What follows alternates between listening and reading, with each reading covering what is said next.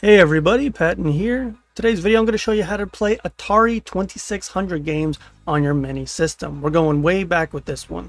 Just to recap on how to mod your Mini, the first thing you want to do is go to the kernel tab, go to install repair, click yes, connect your Mini system to your PC, hold reset, and press power. Then Hakchi will do the rest.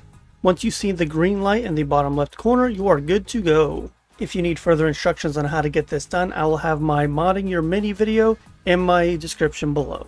So Atari 2600 games, they will come in a .A26 format.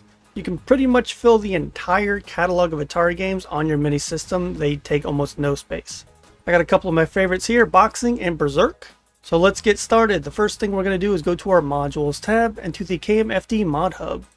Go to the KMFD RetroArch tab, select the version of RetroArch that you want, then hit Download Module. Next, go to the KMFD Cores tab, and right here at the top we have the core for Atari 2600. It is called Stella. Highlight the core, click Download Module. Close out of the Mod Hub, go back to your Modules tab, and install extra modules.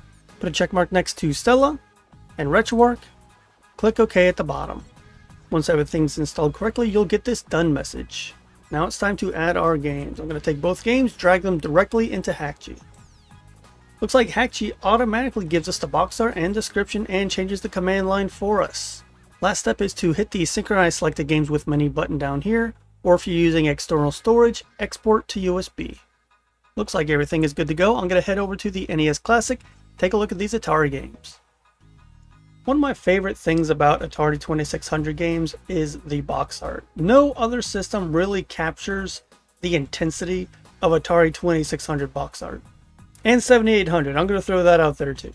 I'm going to open up Boxing first, and I don't care what anybody says, I love this game.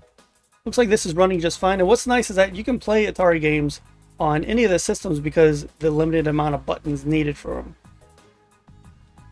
And here we go, Berserk, the first video game I ever played. One of the earliest horror games ever made. So scary it made me cry as a child. Not afraid to admit that. Give me a break, I was like 3 years old. And there you have it, Atari 2600 games running perfectly on the Mini systems. Remember, if you need some help with this, you can go to the Rockin' the Classics Discord or subreddit and ask for assistance. And that's it for me. As always, thank you guys so much for watching, and I'll see you next time.